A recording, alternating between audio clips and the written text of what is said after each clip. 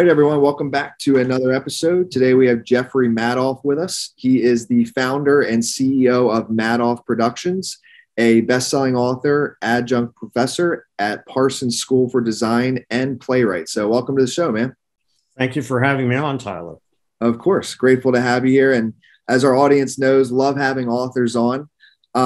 So first question for you is, where do I want to start with this actually? What were you doing, like where you're at now in your career, right? And when you were younger, before college or anything, did you think you would be anywhere that you're at now, or did you have a complete different picture in your mind when you were younger? You know, I didn't really think about it. Okay. My life has kind of unfolded. And I would say that the driving principle is that I'm seduced by ideas. So I've always gone in the direction where something is appealing to me, that the ideas are seductive, that it's something that I can creatively and intellectually and emotionally grow from. And, but I never had a real plan. So like when I was doing a podcast to promote my book and so on, what was the inciting incident? What started you off on your path? I said, birth. And that was the beginning. And then, after I came out of my mom, who knew? Actually, okay. So that leads to, do you know of like Jordan Peterson and Sam Harris? Do you know? I know who they are. Yeah. Okay. So one of their debates, they talk about, I believe, and if they hear this, please don't take this literally. I'm trying to use my memory here. But I think, so Jordan Peterson believes in free will. Sam Harris does not believe in free will. Like everything's predestined. So what do you have any take on that? I know from experience now that I'm older that wills are not free. You have to pay a lawyer. So I think that there is no free will unless you happen to have a lawyer in the family and you can talk them into it. Okay. I like that. That's actually probably the best answer you can give on. So with your, I guess, so you kind of feel like with your life, you didn't necessarily have a plan, but was it more so that you were like taking action and then you would, I suppose, like reflect on the action and then continue to move towards the things that you like the most? Is that kind of how you think it played out? I mean, kind of, yes. I mean, things would just sort of take on a life of their own. I want to go back to your previous question, if I can, about that debate, because I had a double major in college in philosophy and psychology. Oh, perfect. So there were always these kinds of discussions. And I took a class, I think it was my sophomore year, and the professor said, this is a course in basic epistemology. And I said to him, how do you know? Now, epistemology is theory of knowledge. Okay, I was going to ask that. so that's the whole question there. So he thought that was a wise ass answer, which it was, but I thought clever nonetheless. And so we were on the 6th floor of this building, Bascom Hall, University of Wisconsin in Madison. And the professor stood by the window and said, you may see this as the window, but I see that as the door. And you may see that as the door, but I see that as the window. Prove me wrong. Anybody prove me wrong? So I raised my hand. And I said, yes. And I went over to the door and I said, I'm willing to exit this class by what I believe to be the door. And a criteria for belief is the willingness to act on that belief. So I'd like to see you leave this classroom through what you call the door. Nice. Okay. There was no way he was going to jump out the window. So he just got pissed at me. But the point being, I kind of feel that way when, that kind of discussion about free will or determinism. Mm-hmm. Are you really going to settle anything? No. Is that an indication that, well, then maybe it is free will? Or is it part of determinism that you can't answer that question? And so I think it's sort of like when I was a kid, I used to find those discussions, interesting. Yeah. It was kind of an intellectual gymnastic. Some might call it intellectual masturbation. And I believe in happy endings, by the way, but I just felt like at a certain point, I had maxed out my tolerance of endless Mobius conversations, this Mobius loop of logic. So I retreated from those kinds of things because, all these long before Jordan Peterson and Sam Harris, those discussions were being had. Now, it doesn't mean you don't keep searching, but, and I'm not saying it's the case with them, but sometimes people just like hearing themselves talk. 100%. Yeah, I guess there really is no way of knowing where I was going to go with it, and where I actually still am going to go there, because I'm just curious, because you were saying with ideas. So like, I forget, I read this book called, I think it was called Big Magic or something. And she talks about how like ideas come from like a source. So me being someone who like can never quiet their mind, like my mind is always running and just the ideas never end. Like, have you found that there is like something you can do to have your mind create more ideas, or is it random? And that's kind of like a free will kind of question, right? Because like, meaning like, are you purposely trying to put yourself in a situation where you're having these ideas, or is it you're sitting at bay and they're just happening all the time? Are you high, Tyler? No, I'm not. No, I'm not. I read too much Jordan Peterson, though, I'll tell you. I think that, ideas come from, my belief is ideas come from exposing yourself to them.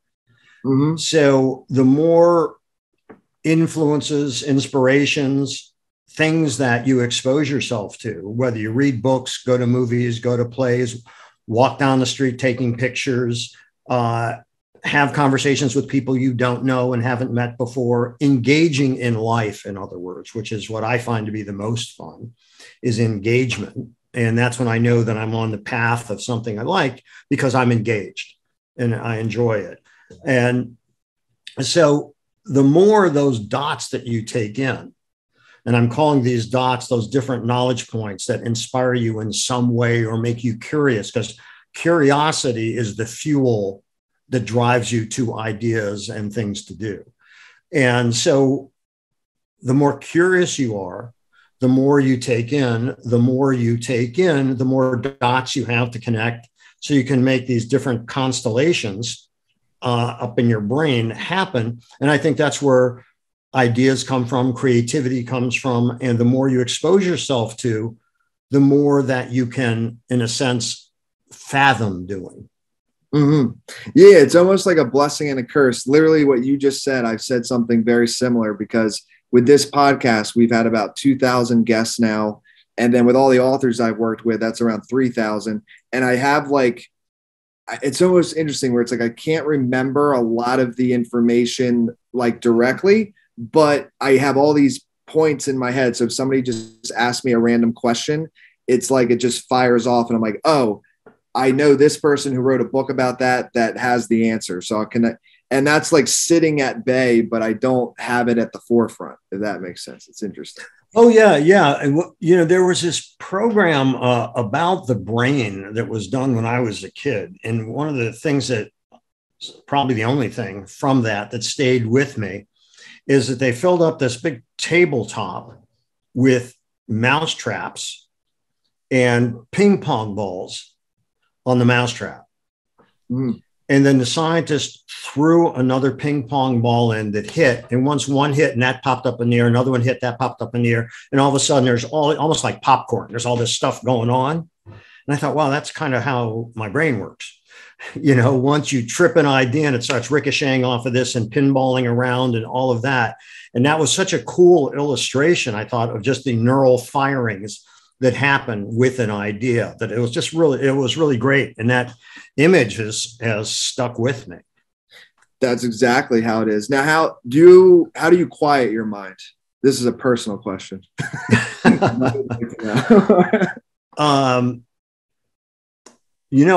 don't know. When I can't fall asleep,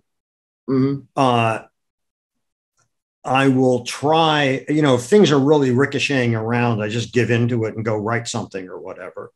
But otherwise, if I just really want to go to sleep, I realize that eventually I'm going to fall asleep. Fortunately, I don't suffer from insomnia, but there are times that I don't sleep well. And I'll try to think of mundane stuff and basically bore myself to sleep. Or I will try to think of lists of things like, can I name 25 guitar players and what groups they played in? Or what's a series of books that I've read? Whatever it is.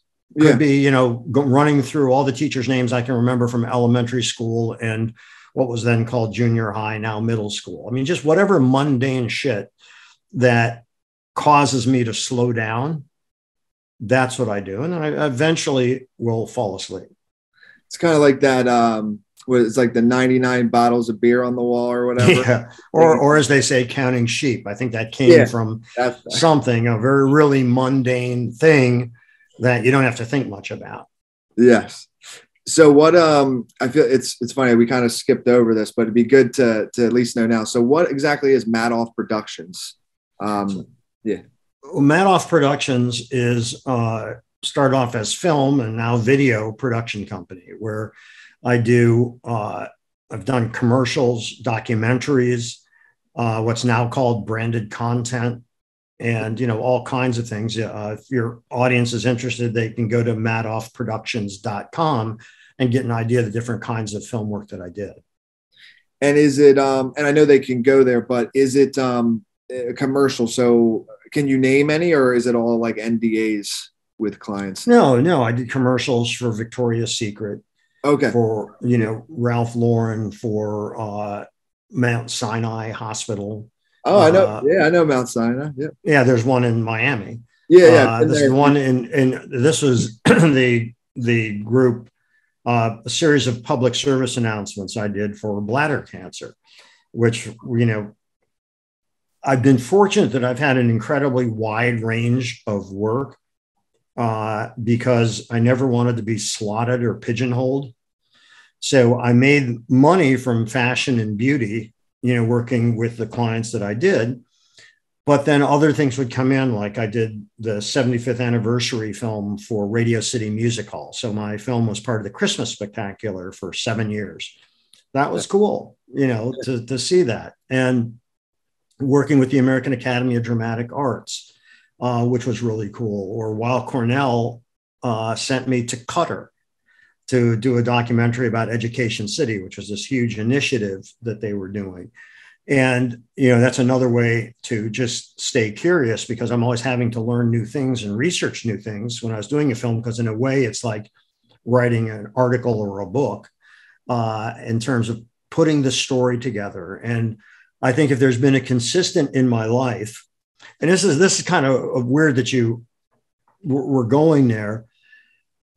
Our kids moved out in the past year. And so my wife's been going through and just sort of trying to call we look like an episode of Hoarders at home, basically. There's just so much stuff you accumulate over the years.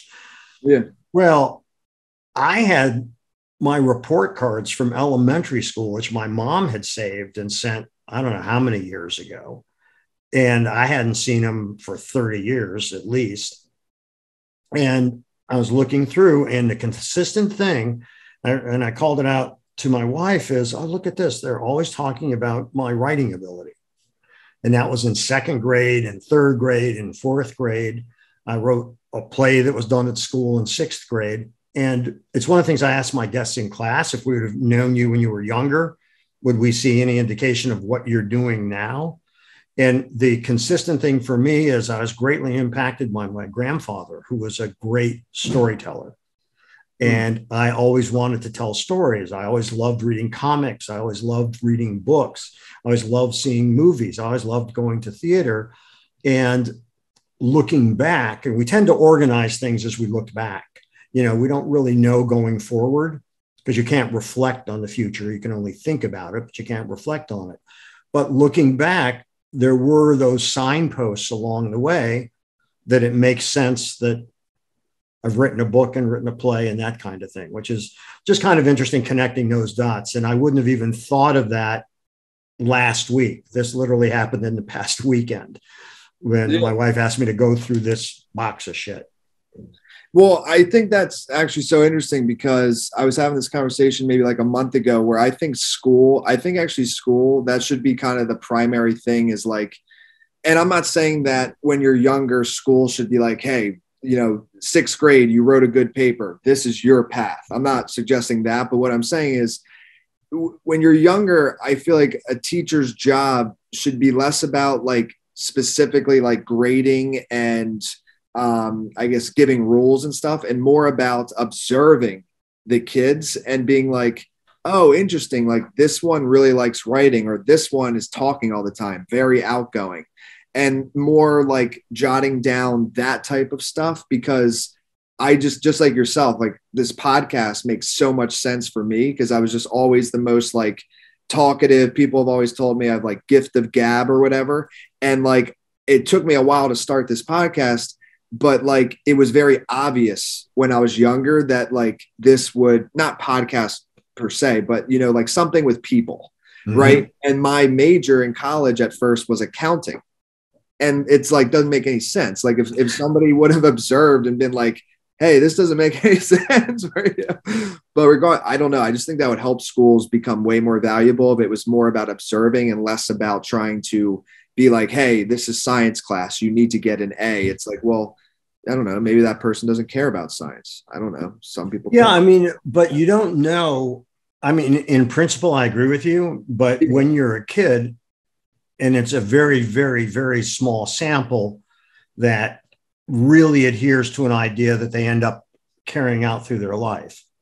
And so I think the essential thing is the observing is important, as you're saying, but it's also really important to expose people to ideas, because that exposure, like I was saying before, the exposure is what's so important, and how do you know what you're interested in if you haven't been exposed to it? I mean, one of the things in my class that is very fulfilling to me is there are many students that the class changed what their pursuit was. They thought they wanted to do this. They never even knew that job existed. Mm-hmm. They could get paid for doing that sort of thing. They never had any idea of that. And so I think being exposed to as much as possible, and then that observation, which is, by the way, putting a lot on a teacher. But I think that if you're talking about the method of teaching, and the teaching should be, I believe, dialogue, observation, as you said, but primarily exposure to a wide range of ideas and then talking about those things. Because I think it's essential to ask yourself, well, why do you like what you like? Or what are the things, especially if you had become an accountant, Tyler, and hated it, but were being paid well and making a good living, are you successful if you hate every day you go to work, even though you're making a lot of money? So what is success for you? And what is fulfilling? And I think looking back to when you were a kid, what really engaged you? What could you do? And you didn't totally lost track of time because you were so engaged in what that is. And I think those are critical questions to ask. And we usually don't task ourselves with asking those kinds of questions. And I think that those are questions better asked earlier than later in life, because later in life, you have other responsibilities. You may feel, it's the old golden handcuffs. Mm-hmm. Well, I'd like to, but I know I'm going to replace that income, or I've always wanted to do that, but, I can't really take that kind of a chance. And I think it's great to expose yourself to those other kinds of ideas and really learn what drives you. I couldn't agree more. I think I think a formula here is like curiosity, exposure, observation, and then repeat, right? So In it's dialogue.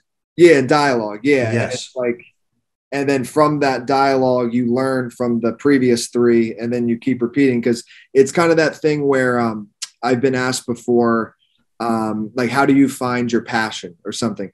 And in my mind, it's less about like sitting there and just thinking about like what's my passion, and it's more about, like you're saying, like massive exposure. So if you expose yourself to like 100 different career paths, like you will inevitably at least find ones that you like more than the others. You might not find like your core one, but like you'll know, okay, well, I like being with people rather than alone. Okay. Well, that cuts out like half of the potential careers, right? And so exposure is absolutely key.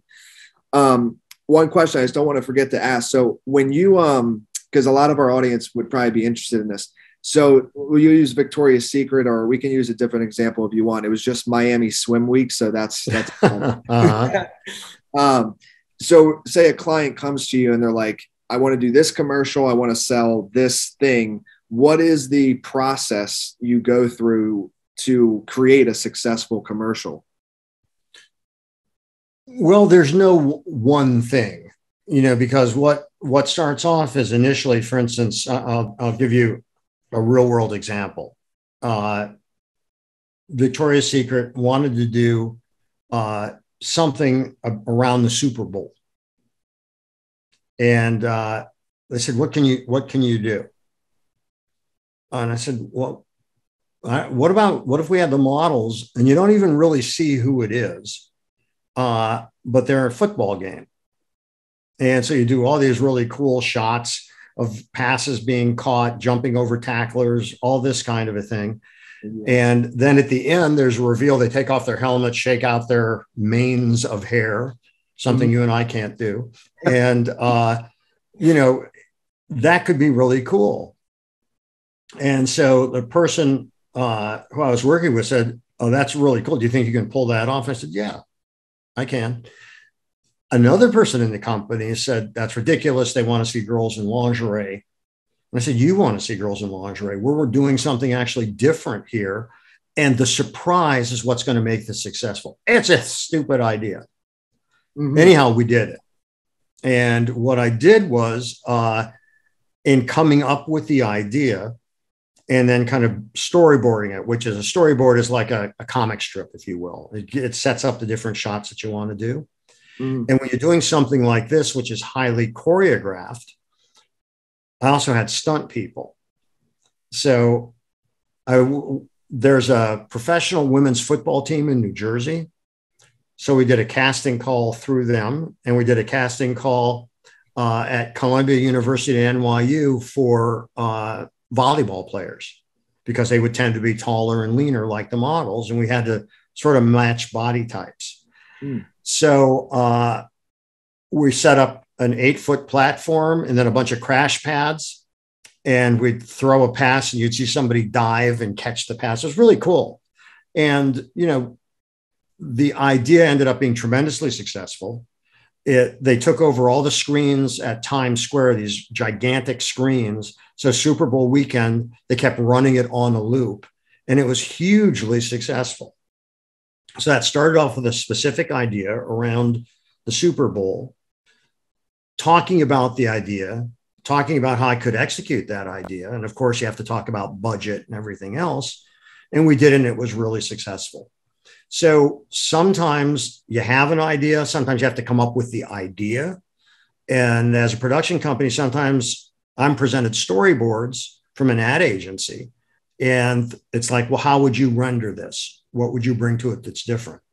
How would you execute this commercial? What are your ideas when you see this? So there's always conversation and collaboration.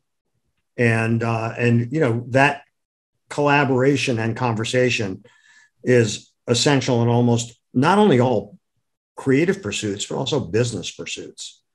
And in this case, it's trying to combine the two. It's a business pursuit, creating a commercial, but it's also a creative pursuit.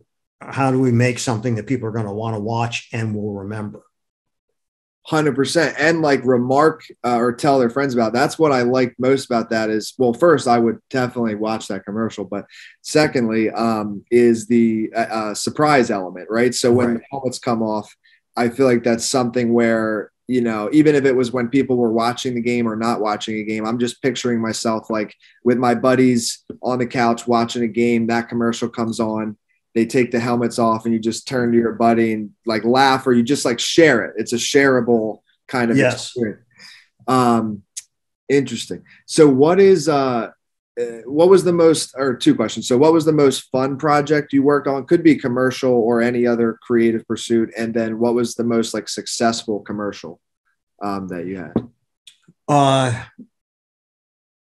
In terms of the most fun, honestly, the one I'm doing at the time. Nice. Yeah.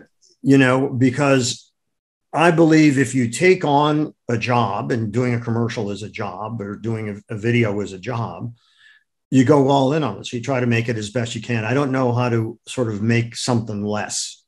Mm-hmm. And I have fortunately shot all over the world and worked with some really good clients where I had established trust, like Victoria's Secret or like Ralph Lauren, where I got to do things, you know, and that was fun. And the fun is not just in the execution of the job, it's the people you're with. You can have a fun idea, but every day is miserable because of the people involved in it or the person who's running it or whatever. So I think the job that's the most fun is the one that gets done well, where everyone has a good time doing it. And that to me is what makes it fun. It's the people that make it fun, because, you know, you can have the coolest idea in the world, which can be hell to execute. And similarly, in terms of the most successful, I guess you have to ask the question, do you mean the most successful because it generated sales? Is it the most successful because people talked about it and it got seen everywhere? Right. All of that. I would say the sales one. I'm curious on that. Well, I don't know for positive, but I think that one of the things I did, again, for Victoria's Secret is we did this. They wanted to do a gift with purchase. Mm-hmm. And the interesting thing about the football one was we weren't selling anything. It was strictly image driven. Where we did this thing with umbrellas, they said to me, we want to do a gift with purchase and we want to do a commercial around it. We haven't done that before. I said, okay. And I said, so can you come up with something? I said, what's the gift? And they said, it's an umbrella. And I said, okay, yeah, I can come up with something. And they said, what? I said, well, give me a few minutes. You know, I don't know yet. Well, this goes back to what we're talking about in terms of influences and things that create the dots in your brain. I had seen Hamilton the week before and loved how it was choreographed and all of that. And I had watched a Busby Berkeley movie. Busby Berkeley was an incredible filmmaker with MGM Studios in the 30s and 40s. And he did these crazy kaleidoscopic overhead shots of like 50 women and, you know, their arms and their legs and what they were wearing would look like you were looking through a kaleidoscope. I mean, they were really cool. So I knew I couldn't do something quite like that, but on a much smaller scale. Umbrellas are cool looking. So I can use the umbrella as a prop. I like the idea of using the sound. What do you think of when you think of rain, of an umbrella? You think of rain, you think of thunder, lightning. So that gives me an image for the lighting, see some lightning flashes. You hear the sound of the rain and the thunder, and the umbrella had a wooden tip. And so I said to the musician I was working with, I want you to make all of the sounds from the practicals. In other words, things that are actually happening. So we'll record the umbrella tapping, and that's going to be the percussive track. And then the umbrella had a powerful spring. So when it opened, it made this popping sound. And so it was really a cool percussive track with the rain and all that. I had a great deal of fun doing it. I worked with the associate choreographer from Hamilton.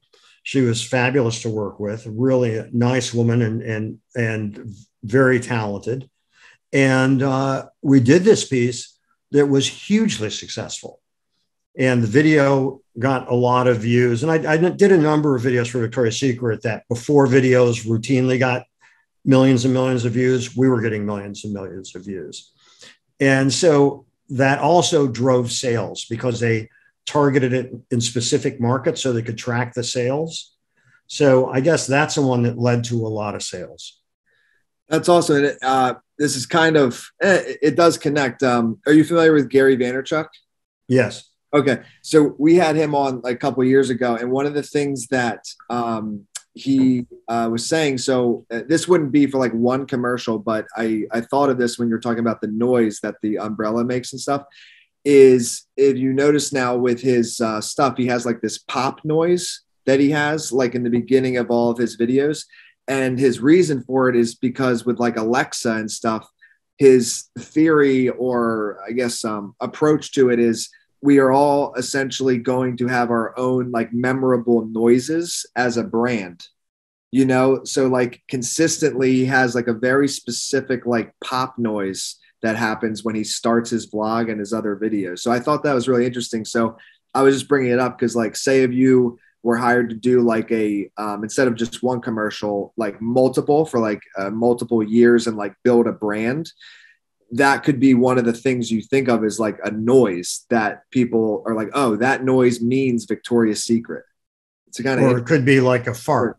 Yeah. Or anything. Yeah.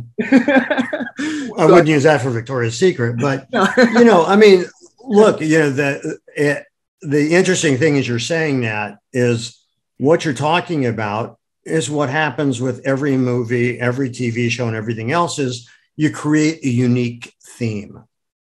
And that unique theme becomes the sound for that particular product or whatever. So, you know, when HBO, before a show starts, you'll see the logo and you hit, like that chorale thing. So, you know, that's been done forever. Right. You know, that was on radio. They used to do things like Maxwell House coffee would have the sound of coffee percolating. So, you know, there was always that kind of a thing. Yeah. And, you know, creating a unique soundtrack. So you would have a theme. You know, I mean, one of my favorite parts of the James Bond movies, I love the James Bond theme. Oh, yeah. It's just so cool. And I love the Mission Impossible theme. Yeah. You know, and that's just cool. And so then the question is, can you narrow that down to a specific sound?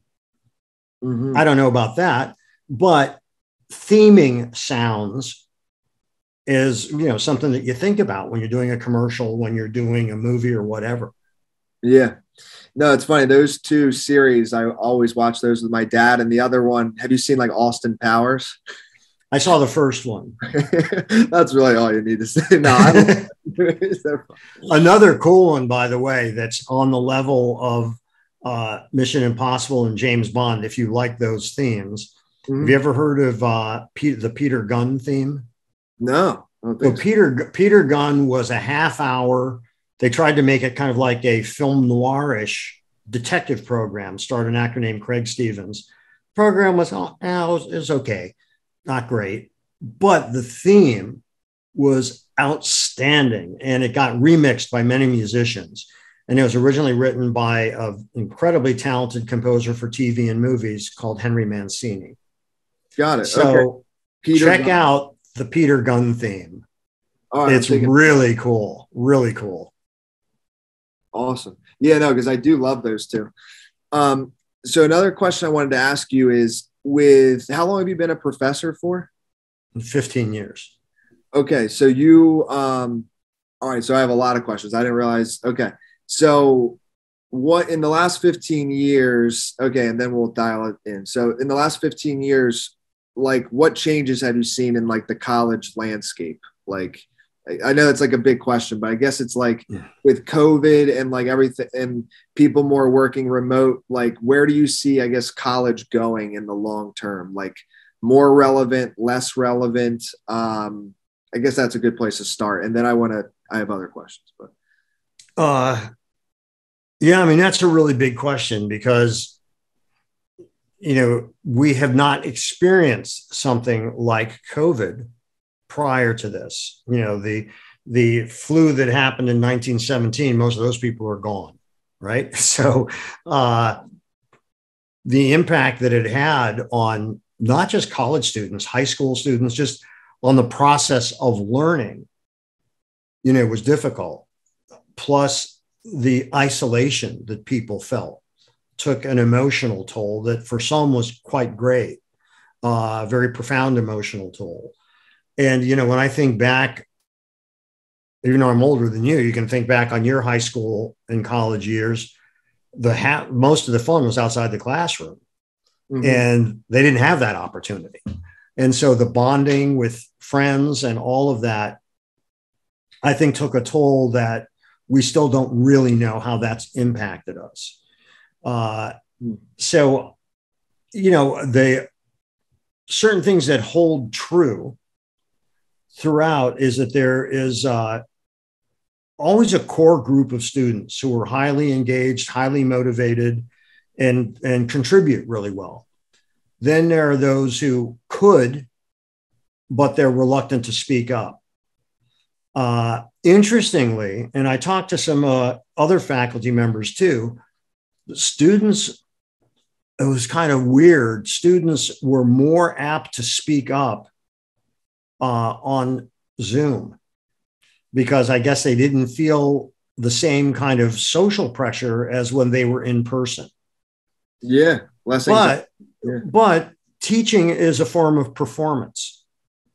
Having a live audience, there's also an energy there that not only happens between the teacher and student, it happens among the students when you all laugh at something together, or, when it poses a question and people are raising their hands and they can't really see who's doing what if it's on Zoom. And so I think not only school, but also working remotely or working from an office, we are social beings. And, I think that the novelty of working at home for a lot of people has worn off already. And I think it's also different, when they were writing those articles initially, it was about people who were in their late 20s, maybe not married, maybe didn't have kids. So they maybe didn't feel as compelled to want to get out of the house. And they liked the idea that they could sleep in and do things on their own schedule. There's some people work best that way. And just like you were talking about, the teachers should observe the students. Mm-hmm.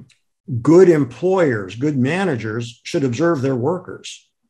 How does that person work the best? Not everybody works the best from 9 to 5. Mm-hmm. Not everybody works the best in a crowd. And so I think that, I'm going broader than your question, but I think that we don't yet know the toll and or benefits because we're still going through this. Yeah, for sure. No, that makes sense. What are over the 15 years of your teaching, have you noticed any commonalities of students that struggle the most and then excel the most?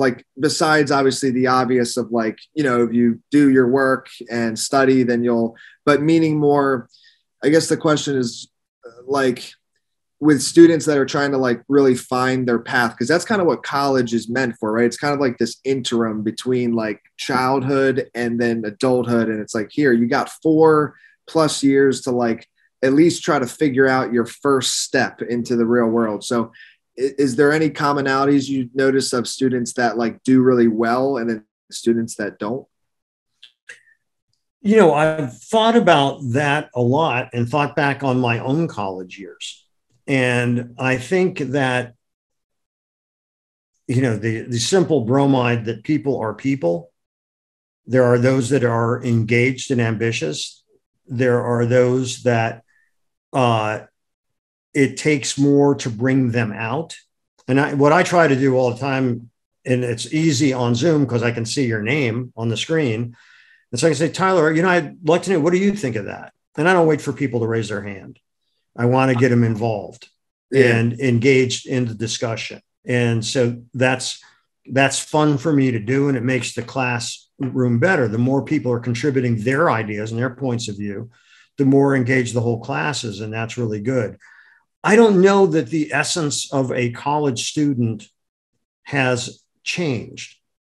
I think that, again, the emotional toll when you're entering a world of uncertainty.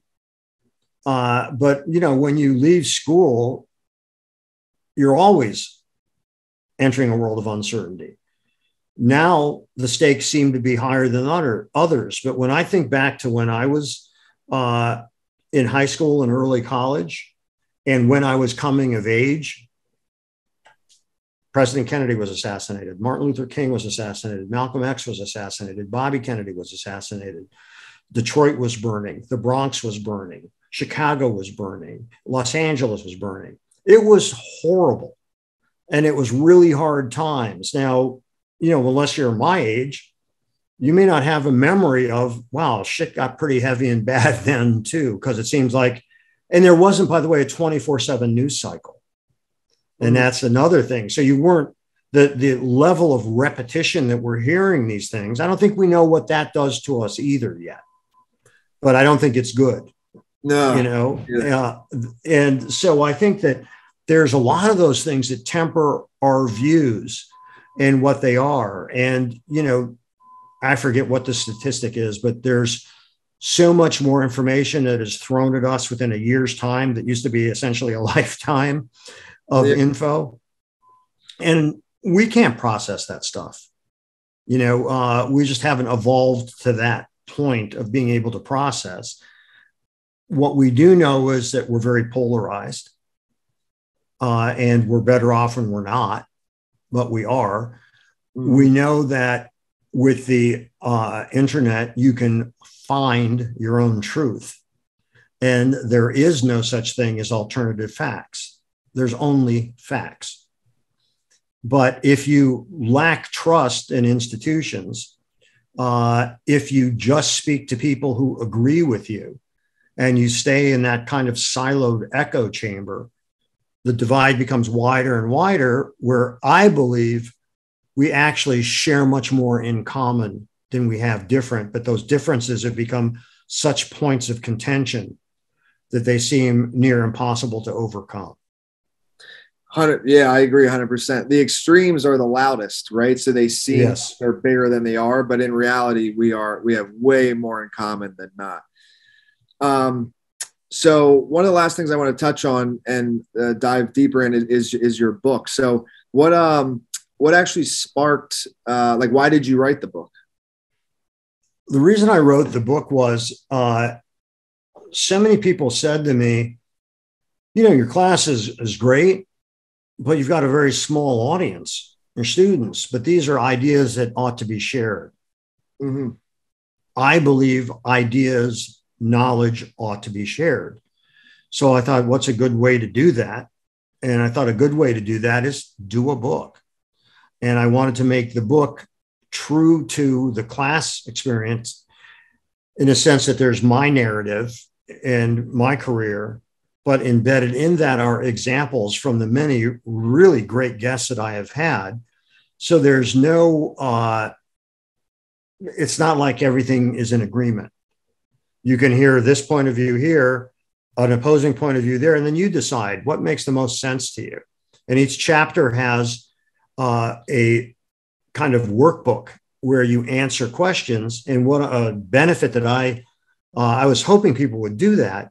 But a benefit that ended up happening as a result of that is that students or adults who bought the book, I got a number of emails where they were saying, I kept a separate journal of the answers to the questions so I could refer back to it. When I finished the book, it's like I had this whole journal of my thoughts on whether I should be an entrepreneur, whether I should, because there's nothing to matter, for instance, that your work finances your hobbies and you get your fulfillment from your hobbies or from your friends or your family or whatever. There's no one way to do any of this stuff. Yeah. And, colleges were started to create good employees. I know. And that was the point of it. There's a lot of mythology around being an entrepreneur. And the thing that most people don't realize about being an entrepreneur is it's hard. it's tough to be an entrepreneur. And if you sign up for the entrepreneurial life, and I say that, I'm an entrepreneur, when people ask why, I said, because I'm unemployable. So I had to start my own businesses. And, but the entrepreneurial lifestyle is one that there's so much mythology about at this point, and it's held by many in such regard because they don't know what they're talking about. And most people aren't cut out to be entrepreneurs. It's the ups and downs financially, the ups and downs emotionally, the tolls it can take on you, the tolls it can take on the relationships that you have, and all that are all things to be considered, when you embark on an entrepreneurial career. But, and all of that kind of thing is addressed in the book. So it's a lot of questions. It's not a how-to in the sense of do step 1 through 10 and you'll be successful. It's a how to ask yourself the right questions and how to really examine your decisions and try to make the best decisions that suit you the best and do the best for you. Yeah, I love what you said there, because it's something I heard similar. Tony Robbins says, like, you settle for your standards. And when I say standard, I'm not using it in a way in this context of like one's better or not as good. What I mean, though, is you said unemployable, and people will ask me like about the entrepreneurship, or like I work out every day, things like that. And it's not even hard for me to do these things. It's actually that I literally can't, like, if I don't work out in the morning, my day just sucks. Like, for some reason, I'm just like programmed like that. So it's not actually that much effort to do. It's not really an option. And the same thing was with becoming an entrepreneur and dropping out of college. I realized very early on that, like, being at a desk with a suit and a tie, like, I hate ties, first of all. I don't know why. I just do. But regardless, like, just, I can't do it. Like, it's not possible for me to be in that type of environment. So, like, doing this was inevitable. And so it's interesting when you flip it like that. It's almost like, so you expose yourself and then you start to realize what are the things that actually feel somewhat effortless. And that might be a kind of a point that you realize, like, oh, maybe that's a path I should take, because I just spent, like, podcasting. I could do this for 10 hours a day and I'm lit up the whole day. This doesn't feel like work to me, but like on paper, people would classify this as, oh, you did a podcast, like that was work. Well, I don't think it's effortless. True. Not completely. Yes. Yeah. It's that you're fully engaged and enjoy what you're doing. So it doesn't make any difference how long it takes. It's what's hard is when it feels like it requires effort that you don't want to put into it because you just don't give a shit. Yeah. Or, but when you're doing something that you really enjoy, then it seems effortless because you're engaged with what you're doing. And it doesn't mean you don't work hard. Doing the play that I'm doing is a ton of work, all of which I love. So I don't think about it as work. And, there's that old question, which I think is valid, is would you do what you're doing if you weren't being paid? Do you like it well enough? Or is the only reason you're doing it because you're being paid? And again, that's not necessarily a bad thing. There are practical concerns that people have, so I think that effortless, I think it's more that it feels easy because you love doing it. Yeah, 100% agreed. And that's one of the ways to easily measure that is, like, when you're doing it, are you looking at the clock the whole time, or are you realizing that the sun is now coming down and you didn't even notice that? Right. Or whatever, Yeah, it's like, I can't believe 3 hours passed or 10 hours passed or whatever. Yes.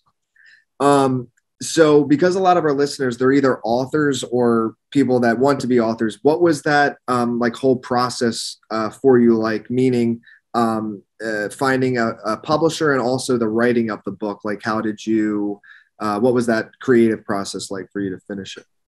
Well, the first place it started was I realized that writing the pitch for a book, the treatment is, way different than writing the book. Mm-hmm. So I actually met somebody quite by accident that's what she does. She's a ghostwriter. She writes the books, but she also writes the proposals.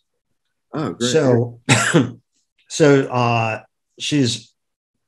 I realized when I asked to see some treatments, and I realized, this is nothing like I would write. And she said, you're going to hate the treatment because it's all hyperbolic bullshit, because it's how they're going to market and sell the book. So that's what a treatment is. Why should the publisher buy this book?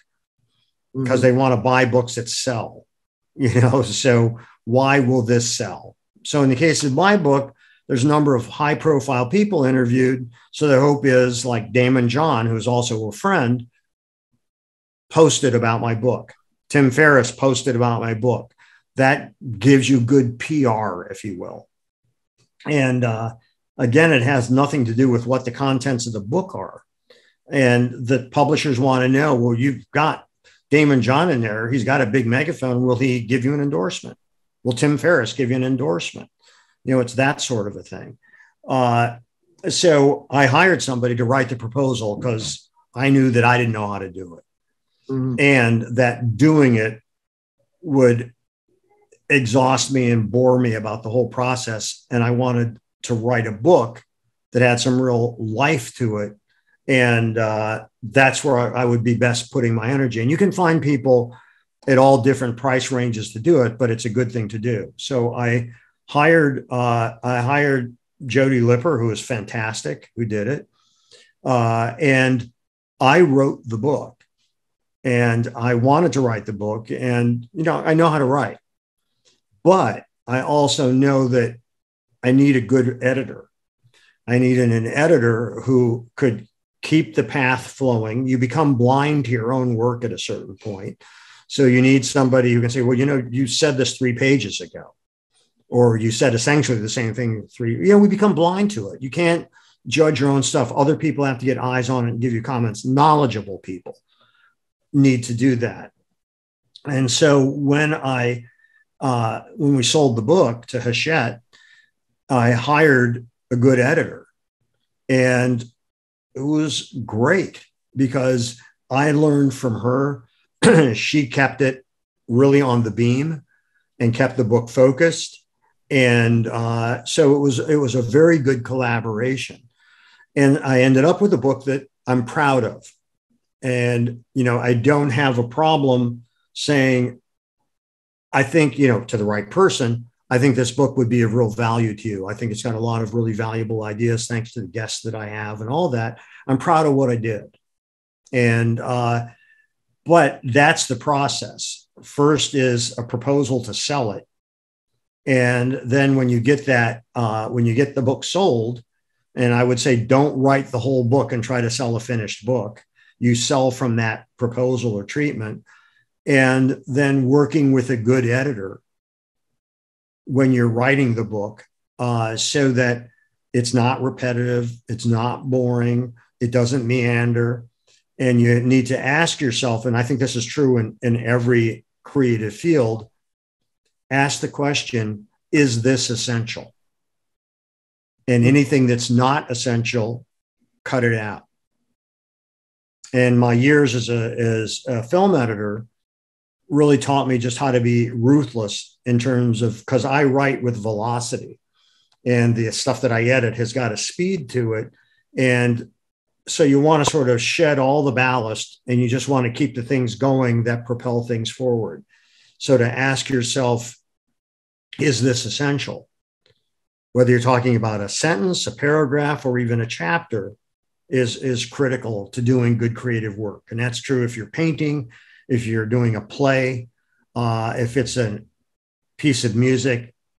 What you take out and what you leave in is critical to the creative process. I love everything you just said. I agree with all of it. People don't realize like how, if there's just like an editor, like how much an editor can transform a book. Like it's wild. It just helps a lot. And then what you said too, where it's kind of the art. And from my opinion, when I wrote my book and just seeing a lot of our clients go through it, is you want to get everything out of your head and it's like a jumbled mess. And then you organize, and then essentially you chip away everything that doesn't need to be there. And then you're left with the book. And I think where most people mess up is they actually view it as something that's not a creative process and more of an orderly process.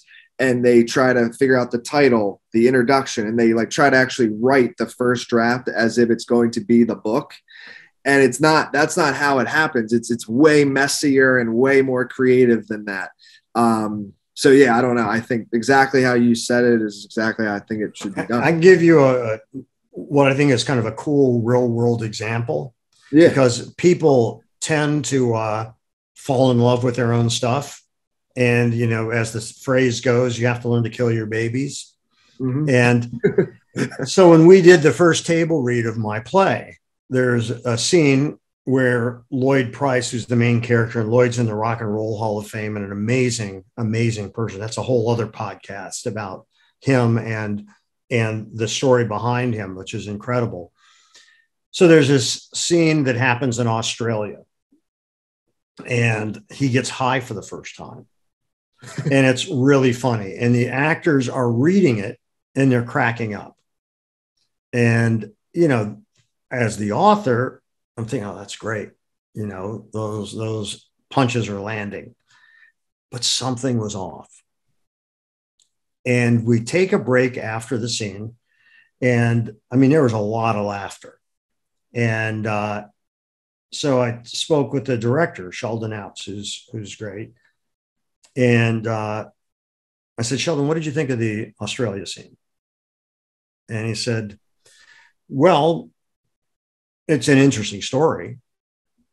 And it's funny. You heard everybody laughing. But is it essential? And I said, what do you mean? Is it essential? What does that mean? And he said, does it either reveal more about the character or move the plot forward? And I said, no. And he said, then it's not essential. And boom, there went 7 pages. Damn. And he's right. And that has become, I had never articulated it that way, but that's become my mantra. And it's made me a better writer as a result. Yeah, and to go even deeper, I think that's a lot of times people, when they write, they'll like try to actually lengthen things and use bigger words to try to make it sound smarter or something, when really the best way is to be as like short, almost and to the point as you can. Right. And like kind of knock away those things. And what's your thought on this? And curious with how your book was written too, with it, is like when people ask me, especially like nonfiction, like business books, they'll be like, how much of it should be like tactical and then how much of it should be story?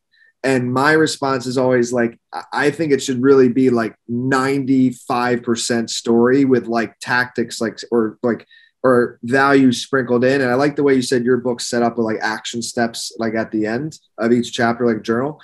So like, what are your thoughts on that? Do you think story above all, or in some cases, like tactic before story, if that makes, you see what I'm trying to ask? I do. And I don't see them as two separate things. Okay. Yeah. You know, so let's take a really simple story. You know, you take the 3 Little Pigs. Okay. So there was a tactical approach to ward off the wolf, right? Beautiful example. Yep. Pardon? Beautiful example. I said, go ahead. Sorry. You know, and well, I think because, and again, by the way, I'm using a story to explain a tactic. Yep. And the 3 Little Pigs, you know, one builds a house out of hay, the other one builds out of, I don't remember what, and the other one builds it out of bricks, which is the one that stands up to it. So there were 3 different kinds of things that were done. And if you look at stories of that, or like Goldilocks, where this is too cold, this is too hot, this is just right, these are all tactical choices. So I think that, you know, a James Bond movie is all great story with the tactics of how do they defeat the bad guy who's going to take over the world. So I think that good stories and tactics are hand in glove. So if you're writing a nonfiction book about business and you can illustrate it with a good story, and so it becomes tactical, because otherwise it's dry and boring. You're not writing an instruction manual. You know, you're trying to engage people, and you engage them with story. And if you are effective in your writing, those strategies, those tactics are embedded in it. Does that make sense? It does, 100%. Yeah, I think because the opposite, or not the opposite, but I had always separated them, because in my mind, like if it's only tactic, that's boring.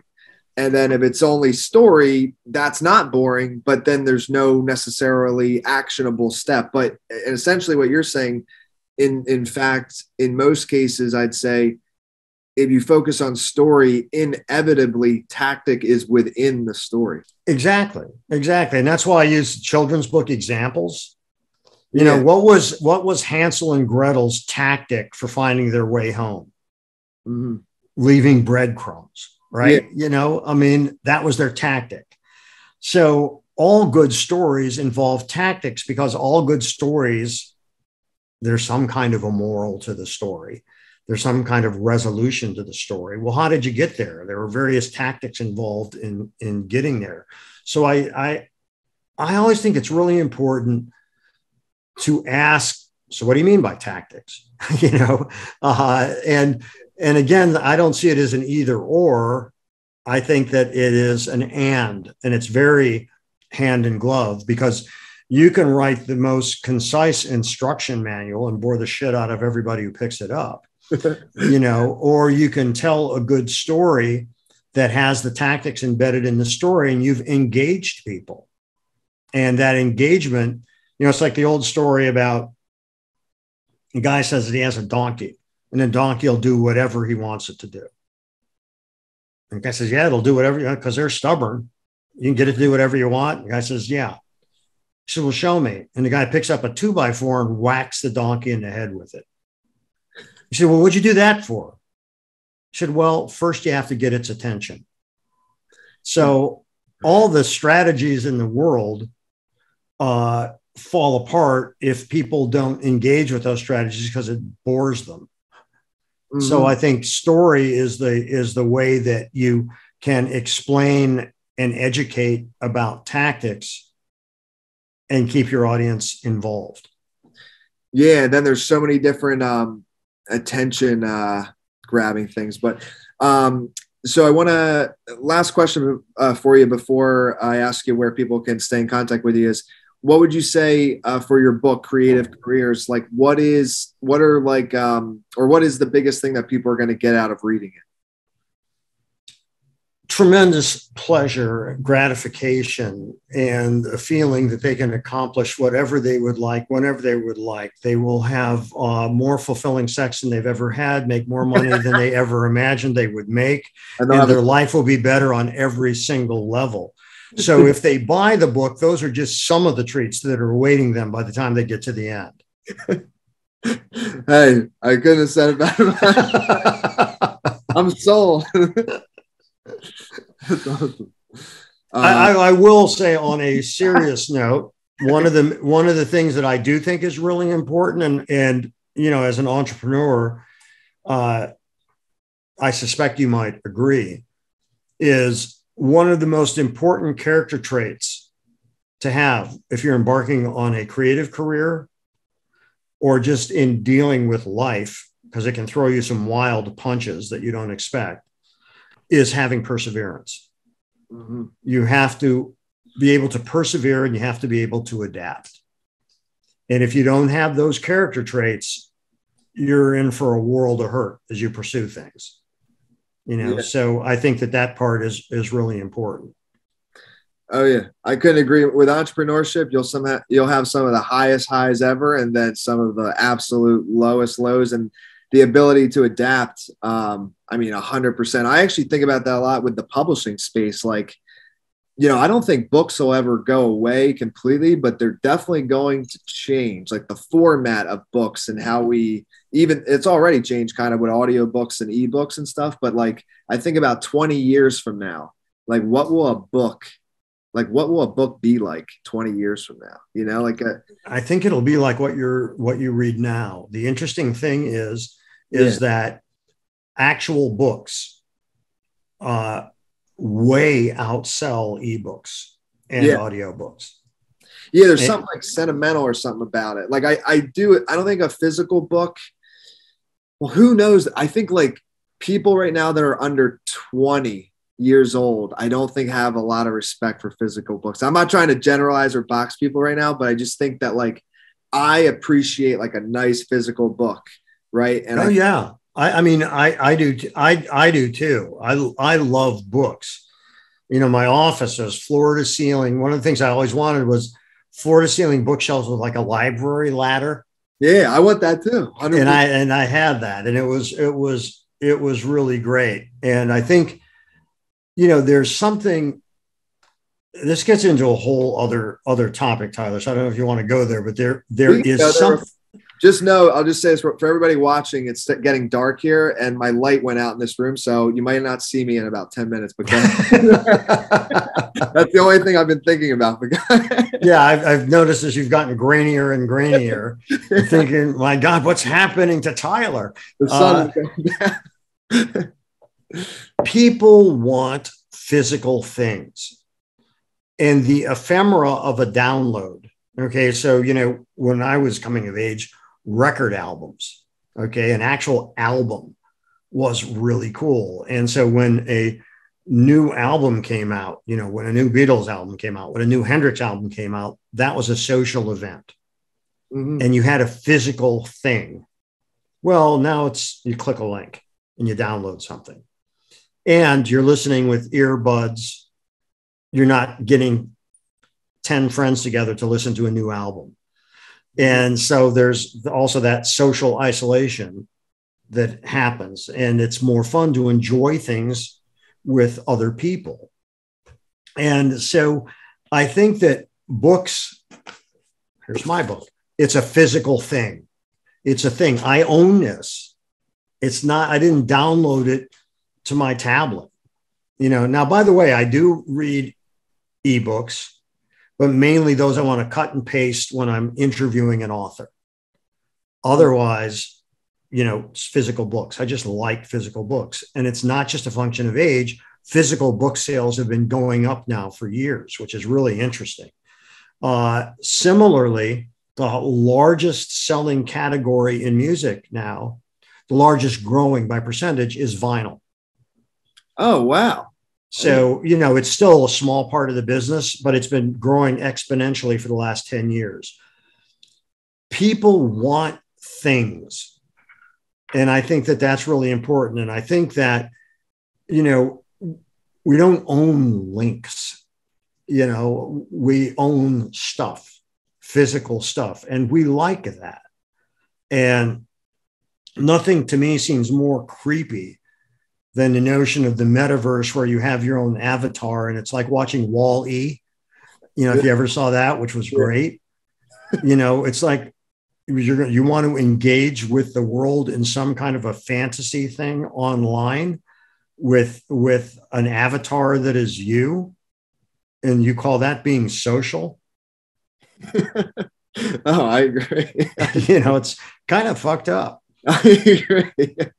You know, so I think to answer your question about books, they're not going to go away, because that, you know, the big disruption in books was not ebooks, it was Amazon. Mm-hmm. And Amazon was a big disruption because they sold them for cheaper and they delivered them to your house right away. And that was the big disruption in books. And that eliminated lots of independent booksellers, knocked some other big sellers, you know, out of business.